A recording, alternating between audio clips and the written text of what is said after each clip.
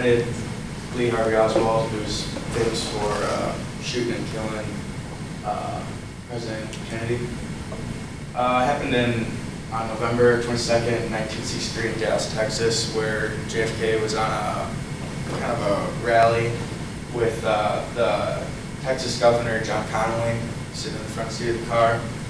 At about 12:30, the limousine entered Daley Plaza. This was a route that was publicized beforehand so people could come out and watch and wave at the president as he goes by. A couple gunshots came out, and moments later, President Kennedy had been shot while he was sitting next to his wife. Witnesses said that they had seen someone on the 6th floor of the Texas School Book Depository. After going up there, they searched it and they found an open window and boxes kind of stacked to kind of guard the window, and also boxes arranged as if someone were using it as kind of a ledge. They found a rifle and 3 shell casings on the ground. Officers later learned of Lee Harvey Oswald, who works at the school depository. He was seen walking in that morning with a tall brown bag. One of his co-workers confronted him on it, and he claimed that they were curtain rods. So immediately that seems kind of suspicious, so there's kind of a manhunt out for Oswald. And Officer Tippett, who's a picture right here, approaches him and motions for him to come walk towards him. And Oswald shoots him 3 times, shoots him twice, falls over, he walks up and shoots him in the face again. He is later arrested in a theater, and after he failed to pull out a revolver, you can kind of just see the attention that he was getting from everyone. Over 3,000 pieces of evidence were collected. Fingerprints on the rifle matched Oswald's. Paw prints matched Oswald. Like I mentioned, he was seen with the wrapped object that morning. Police believe that it was the rifle. On January 1963, he had ordered the same exact revolver that was used to kill Officer Tippett. And in March of 1963, he had ordered a 6.5mm rifle. It's what they believe was the murder weapon for JFK. Just kind of interesting fact about him is he was a certified sharpshooter in the Marines.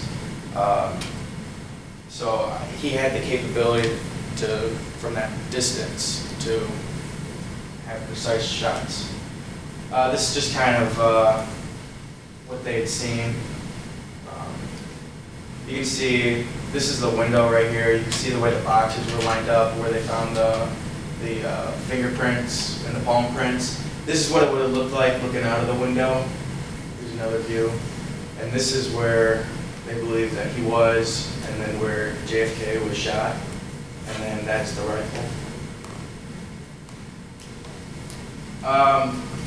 Kind of a motive behind him. He was very pro-communism. Kind of had a weird obsession with Fidel Castro and Cuba and their whole thing. He lived in the Soviet Union for 3 years and was married to a Russian girl. When he came back from, when he originally went to the Soviet Union, they told him that they didn't want him there and they were going to reject him, and later he ended up staying and living there for 3 years. But when he came back, he thought that he was going to get a lot of media attention. Well, you know, why'd you go to the Soviet Union when, at the time, a lot of people didn't like communism and stuff. And when he arrived at the airport after coming back to the United States, no one was there, and he thought, why aren't people interested? He had a kind of a sick obsession with wanting to be a part of history. He thought that him coming back to the Soviet Union was going to be kind of his claim to fame. Why did this guy leave and go live there, and why is he coming back? He actually originally had bought the rifle pictured here and a revolver to assassinate General Lee. That was going to be his claim to fame, is that he killed him. But it didn't work because he shot through the glass and the bullet misfired and ended up missing him. Here's the bag that investigators found. The verdict, this is where it kind of takes a weird twist and where a lot of conspiracies come out, is the trial never happened because Oswald was shot while being transported. You can see Jack Ruby right here. He's the director of a local strip joint. Shot and killed him while he was being transported.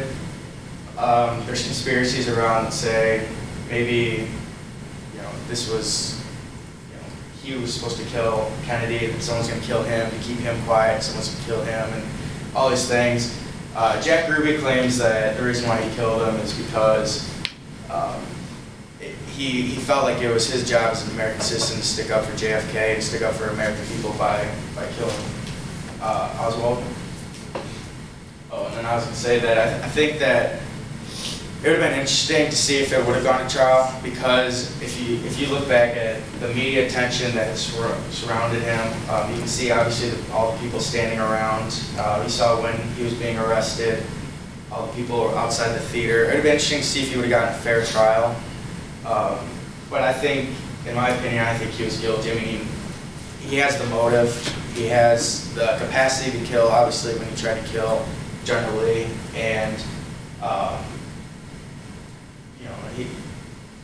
the fingerprints and stuff, and you don't shoot an officer just randomly who's trying to talk to you if you're not guilty of something.